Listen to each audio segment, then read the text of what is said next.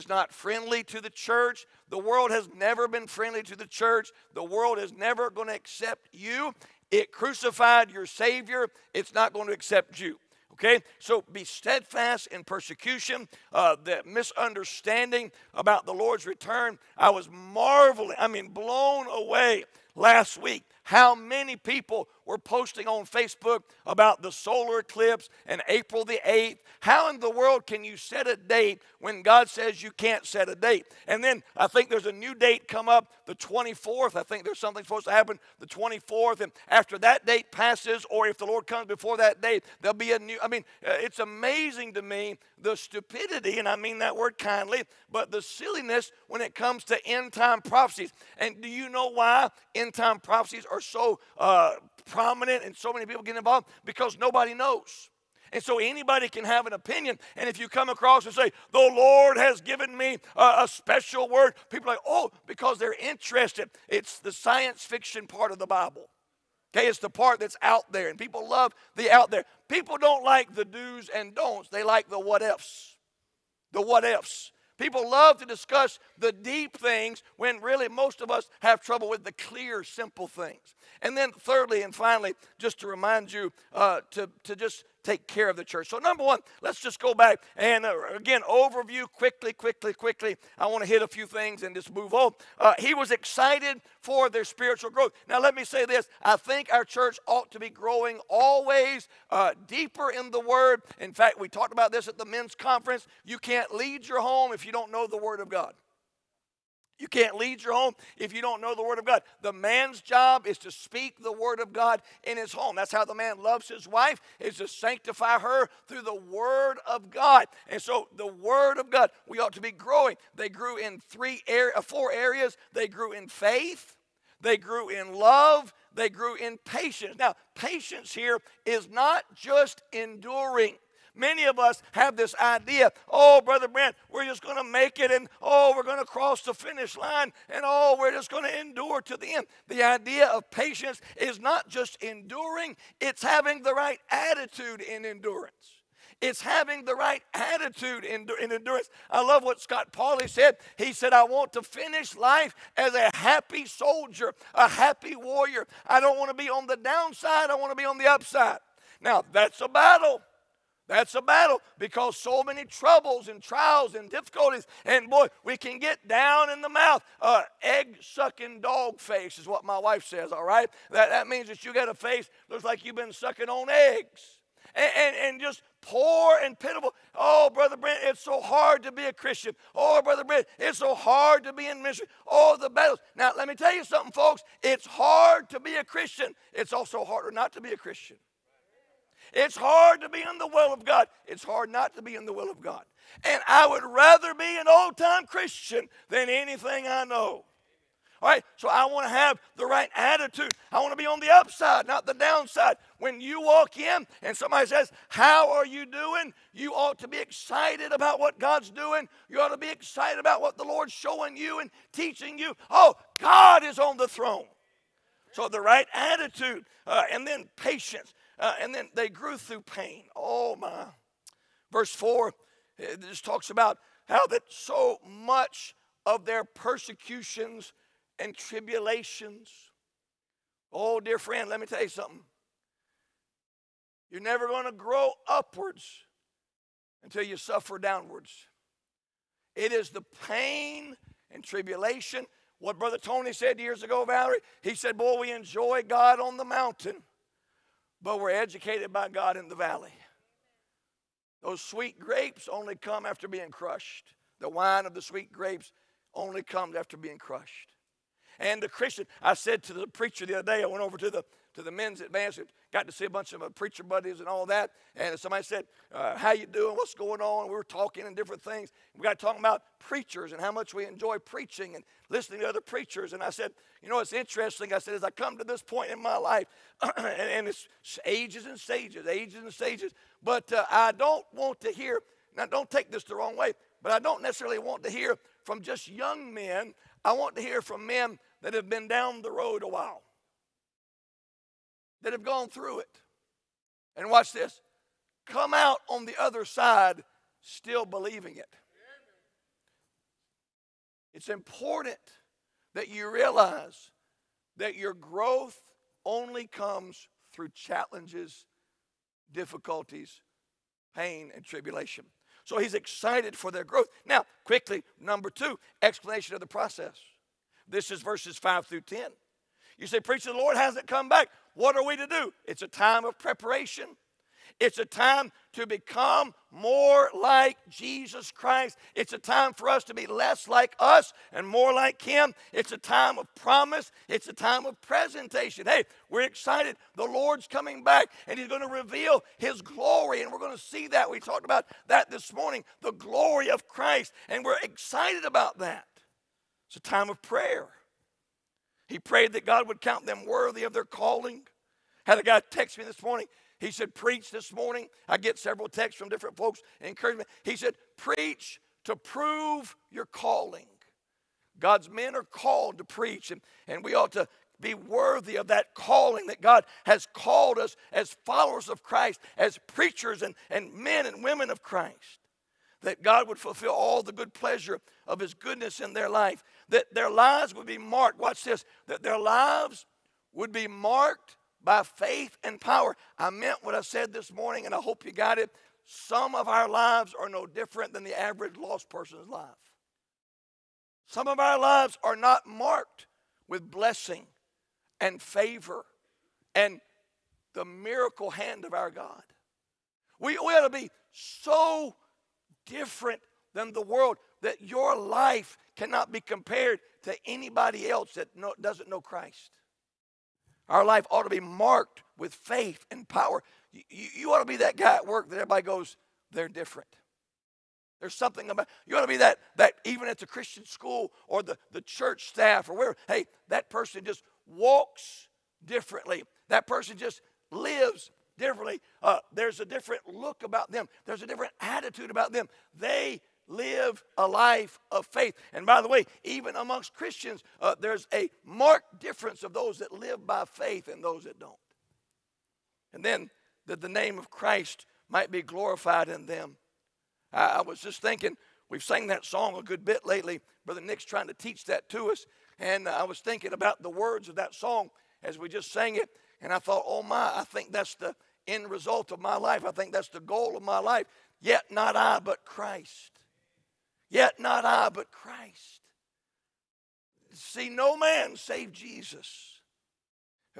Thinking about the end of life and the tombstone that you'll have and the mark on that tombstone, the epitaph of that tombstone.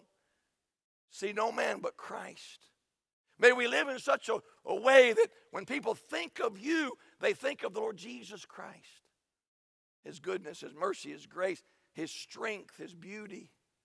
And so we see an explanation of the process of what this life is all about. The end of this life is to glorify Christ. I've thought about that recently. I can't control the results of my life, but if my life glorifies Christ, the results don't matter.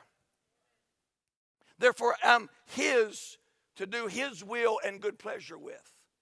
And if he gets glory in my suffering, in my exaltation, in my success, in my failure, in my good days or my bad days, it doesn't matter what happens to me. If he gets glory, then that's a successful life. So we see the explanation of the process. And then number 3, we see the education concerning the coming of the Lord. I had a guy call me this week, and he said, Brother Brant, what do you think? What do you think? And he was worked up, man. I mean, stirred up. And I said, I don't think nothing. I think I'm just going to get up and go to work and do what I'm supposed to do. And if he comes, wonderful. If he doesn't come, you know what I'm going to do the next day? I'm going to get up and go to work, do the thing I'm supposed to do. Say, why? Because I'm not going to be anxious. I'm going to live prayerfully. Oh, dear God, let this be so. I'm going to live prayerfully that I'm ready to go whenever he comes. Oh, dear God, wouldn't it be wonderful to come tonight? Now, I'm going to tell you, as a young man, I didn't pray that. I didn't pray the Lord come. I wanted the Lord to wait. But as a man that's lived a little bit, I'm ready to go yesterday. I'm telling you, I don't need one more thing this world has. I'm ready to go. I'm just not anxious about it. I know I'm saved. I know I'm in the will of God for my life, and I know that I'm striving every day to try to follow Christ. And that's all I can do. So if he comes today or tomorrow or 10,000 times 10,000 years, I'm still going to be okay. So don't be anxious, but do be aware. Now I want to say this. I just said don't be anxious, but you ought to be aware. Don't be shocked. The other day I was at where was I at? Because it was a new thing. I just thought, oh my goodness. Where have I been lately? So I've done a lot of the thumb scans. But the other day I was somewhere and I did a full palm scan. It was a new machine. I haven't never seen it before. Hospital. That's where it was. Baycare. And I did a palm scan. And she said, you got to get that palm in there good. And I thought, that's interesting. It is so part of your life now. Something that 20 years ago, something that 40 years ago as a little kid, when they used to talk about the scan and the mark of the beast, we could not fathom. We thought tattoos. We thought some kind of tattoo, a coding system. I remember when the barcodes came out, 011, all the, I remember, that's it. We had no concept of implants. I saw this week that they have a thing now that is, listen, I can't even begin to go down this road. They have a thing now that's scanning your brain, and you don't even have to say it anymore. Your thoughts now can transmit it to the computer. It's crazy where we've come. Now, I'm telling you, that's not my world. That's y'all's world. But I'm saying I'm not ignorant of the fact that everything the Antichrist will need to accomplish what his goal is, what Satan's ultimate goal is in place. And here's the deal. You're indoctrinated to it already. It's not even going to be that big a deal. The other day, we got a new credit card in the mail, and you're like, oh, credit cards. That was a big deal. How many remember your first ATM card? I remember Atlanta. We got them in Atlanta. Tilly, the all-time teller. You remember that, Frank? Tilly, the all-time teller. And that's Atlanta. And my aunt was named Teresa, so we said the big T. That was their big thing. Tilly, the big T, the all-time teller. I remember when debit cards came out, people freaked out. Now, you don't need a debit card. You have your phone. People freaked out. Now you don't need your phone because the implants are so advanced. Now you can pay for your groceries and just swipe your wrist. So I'm just saying, now listen, it's not a story. We've already preached all this. But I'm just saying, be aware. There's signs, wars, rumors of wars. There's weather changes. There's all these things. Everything is in place. All that must happen is the Holy Spirit has to be removed. He that letteth no longer let. Step away, Holy Spirit, and the Antichrist will usher in the one world system. The Pope, the Catholic Church has changed. Listen, you can mark this. This is another big one. Mark this down. As much as we disagree with the theology of the Catholic Church, it has stayed consistently certain for these last thousands of years. This Pope has done more to change the theology of the Catholic Church than any Pope in history. Am I right about that? He has opened doors back to the Muslims. He has opened doors back to the Protestants, bringing everybody home. So the one world government, the one world religion, right here at the doorstep. Now, as we're aware of a couple of things. False preaching is everywhere. Instagram, social media, television, you name it, false preachers are everywhere. And I'm going to tell you this, and I try not to be discouraged about this. I try not to get down about this, but there is apathy in the church. We talked about that this morning. There is a falling away. There is a unconcern for the things of God. I grew up in a very different time. Many of you grew up in a different time where there was excitement for God. There was excitement for serving God. Boys and girls were excited about going into ministry and being part of what God had. We do not see that anymore. Very few of our even Christian school graduates are considering, much less being called. I think every one of us ought to consider ministry, and very few are considering it, much less being called into it. And we find apathy, of falling away. And this is not Baptist numbers. This is not just the independent world. I've got friends of other denominations, and they talk to me all the time. Their churches, their attitude, the actions, the involvement, just very negligent. And I think that's biblical. Biblical. We find entertainment, bread and sports. We find churches that are jokes. What's wrong with the church in America? The pastors. Judgment doesn't begin with the world. It begins with the house of God. It begins with the shepherds. Because we're not preaching the word. We're not listen, this morning, a little bit of a strong message, a little bit of a sound message as far as that goes. I was thinking as I left, that's not the average Sunday morning message, because you don't go out of there feeling good about yourself. You go out of there considering your own sin. And listen, that doesn't play in Peoria, friends. Falling away, the man of sin being restrained, the man of sin being revealed, the work of Satan already here. Again, let's just be honest. You have always known the satanic undercurrents. You now see Satan openly working. There's always been, those of us that grew up in church, rock music, Satan, bad, bad, bad. It was all undercover. Now it is exposed. Now it is outright. There are so many different testimonies of actual satanic activity that is right in front of us. And again, nobody cares. Whatever. And so I'm just saying, we're aware of the age in which we live. Now, number 4, encouragement. This is 2 Corinthians chapter 2. We're in verse 13. Encouragement to stand. Encouragement to stand. 3 things: our salvation, the Word of God, the Scripture, and our good works, our service. You say, preacher, what are you going to do? Now, honestly, this is terribly simplistic. What are you going to do in the day of apathy and the day of just this falling away? What are you going to do? The only thing I know to do. I'm going to get up in the morning, and I'm going to do what I know to do. And I'm going to live like I'm supposed to. I don't have, like next Sunday night, if you come in thinking, preacher's got some secret plan, I don't have a secret plan. I don't have some new program. Oh, this is the latest and greatest program from Nashville. This is going to rejuvenate the church. I don't have that.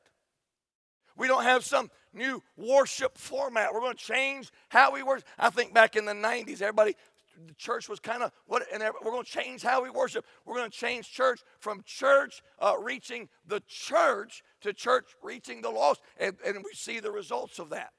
But everybody was trying to draw attention and get excitement. I don't have anything new. Honest to God, I would like somebody to tell me something new. If you have a great plan, wonderful. I don't have a great plan. Preach the word, be instant in season, out of season. All I know is to study and prepare and to preach and to try to win souls and try to provoke you to good works and try to provoke you to be faithful and warn you of danger and warn you of falling away. I don't know anything but what the Word of God says. I don't know anything different. I'm not going to try something and hope it works. I'm just going to be faithful. Stand in my salvation. I'm going to stand in the Scriptures, and I'm going to stand on doing right. And if that doesn't work, so be it. But I'll be faithful, and that's what I'm required to be. And then lastly, number 5, exhortation. Exhortation, we talked about this last week, so we don't have to stay here long. But exhortation for Christ-like living. And we talked about that the Word of God would be free to go out and do the work that it's called to do.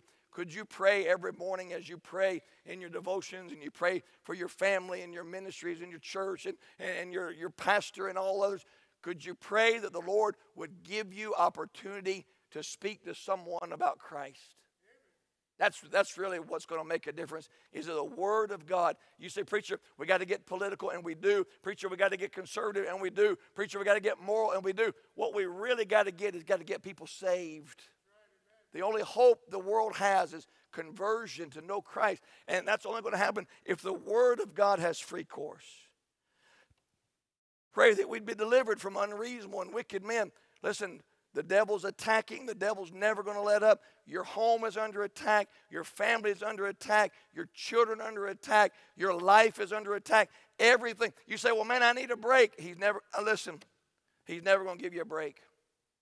He is never going to relent. You think, well, I'm at this point. My kids are at this point. I'm safe. Until we stand on yonder shore, we're not safe from the attacks of Satan.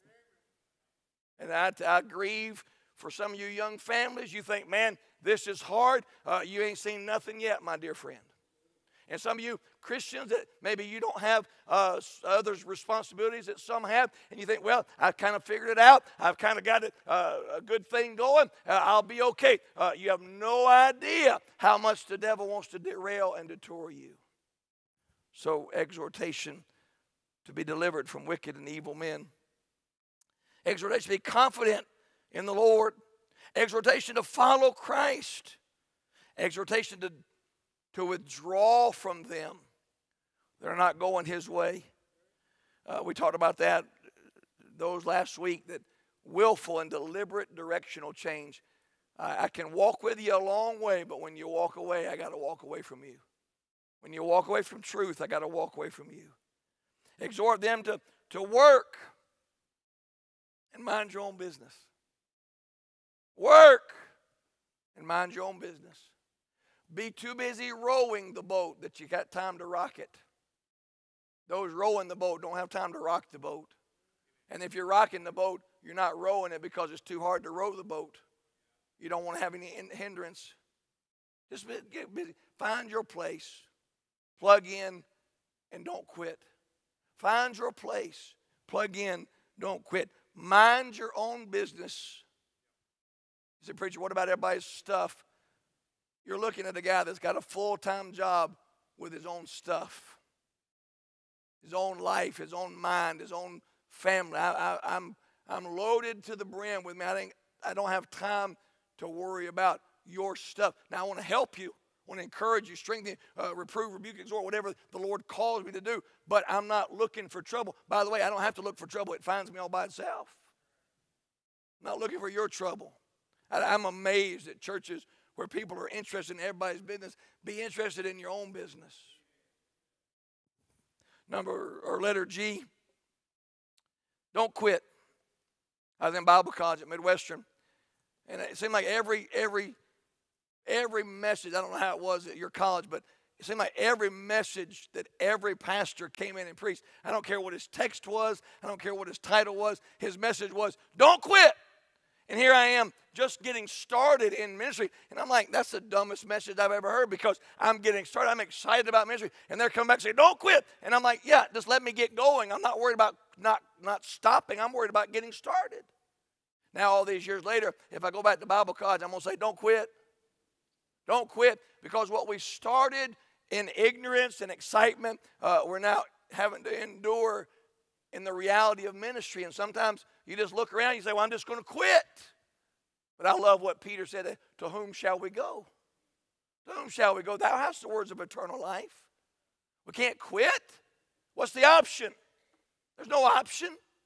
It's hard either way. Hard to serve God, hard not to serve God. I'm going to choose the better heart. Don't quit. Be not weary in well-doing. Keep doing good. And then letter H, do our best to win people back. Never treat a fallen brother as the enemy. He's not your enemy. He's your brother. He's not your cousin. He's not a distant relative. He's a brother or a sister. And, somebody leaves the church or leaves your life, don't be mean to them. Let them go. God bless them. I don't chase you, and you know where I'm at. But when you come back, I want to warmly welcome you. Had a gentleman come up to me this morning. He's probably 6'5", 6'6". Haven't seen him in years. For some reason, his mom left our church a while back, and she started coming back a few weeks ago. And he came back.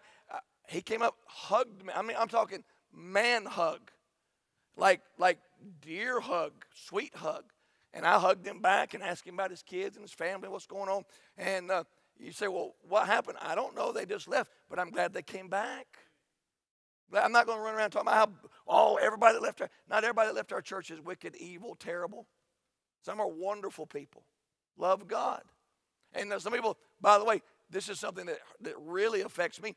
Not everybody that's left my life is evil.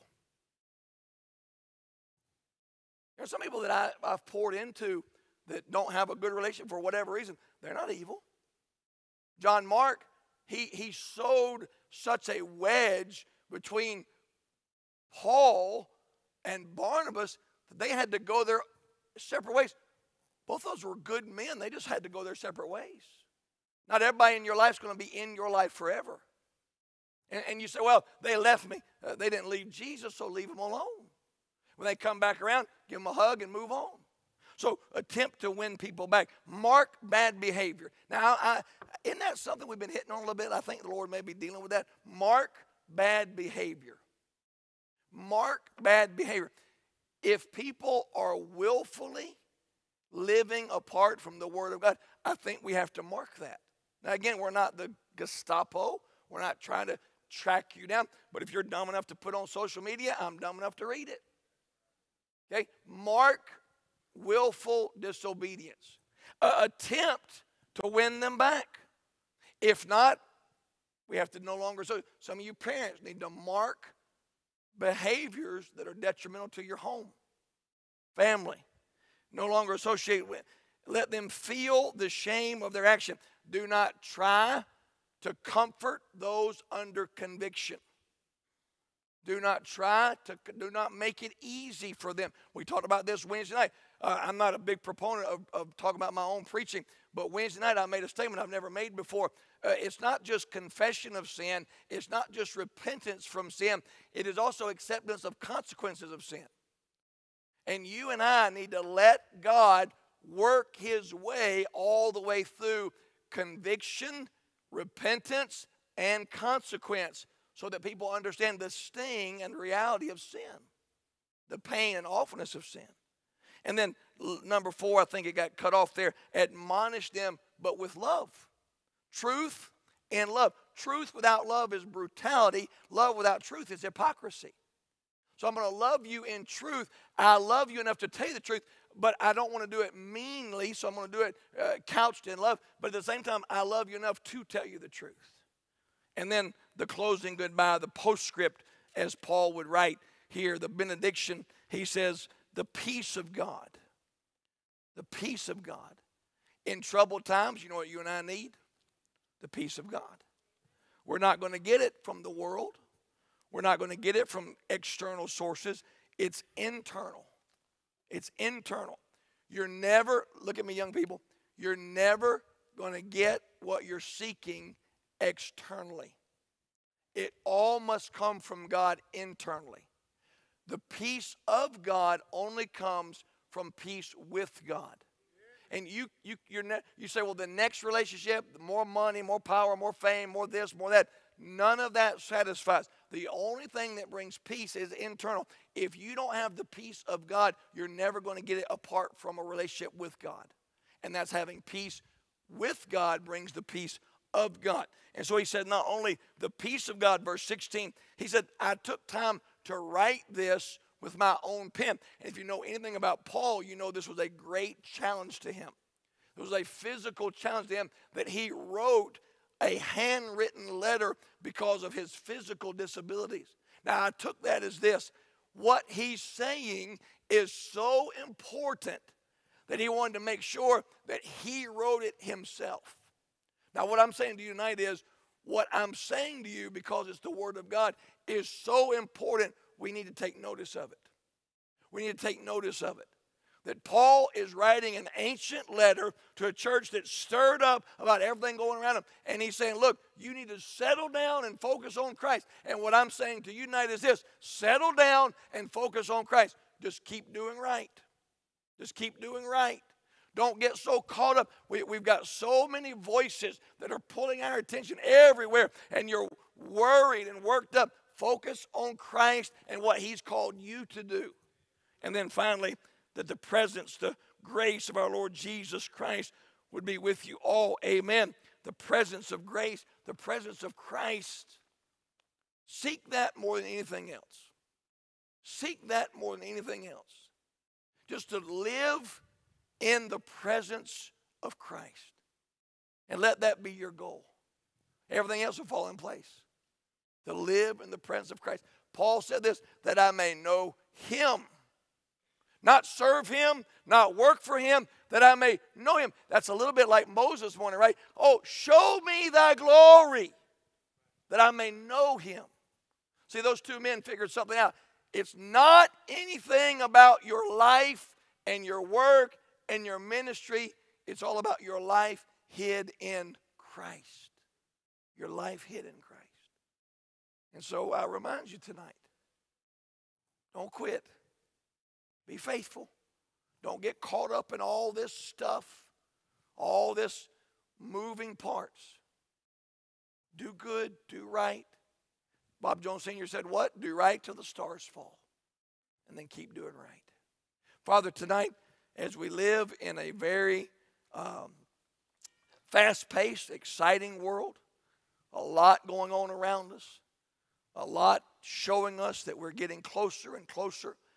Lord, we're knocking on the door, as it were. And yet, Heavenly Father, tonight, please help us to be just focused and faithful on what we know to be. Heads are bowed, eyes are closed. Let me walk through this with you. Be focused and faithful on what we know to be. Number one, I'm a Christian. I'm a child of God. So my focus ought to be on my spiritual walk with Christ. That's it. My first focus ought to be on my spiritual walk with Christ. Number two, I'm a husband. My focus ought to be on my wife. Nothing else. Number three, I'm a daddy.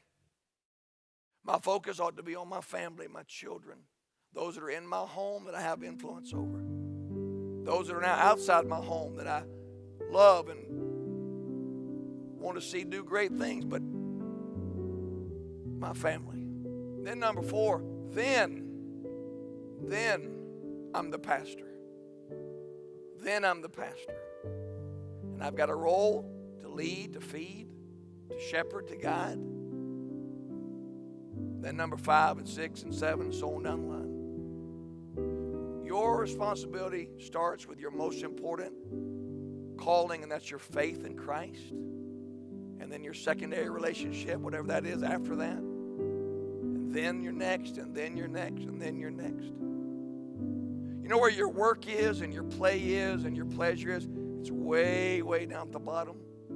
But by the way, let me say this. If you focus on all those first things, all those other things will be added to you. Tonight, in these last days, in these difficult days, can I encourage you to remain faithful, to not quit? Husbands, speak the truth in your home. Lead your home. Wives, love your husbands. Follow your husbands. Let's stand together. Heads bowed, eyes are closed. The invitation will be very simple. If you need the altar is open. If you don't need the altar, we'll make our announcements. We'll go home. But in these last days, confusing days, let's not be confused. We don't have some new thing. We're called to be faithful and tell the old story. To remind people of Christ, His death, His burial, His resurrection, His word. Sing for us, Ira.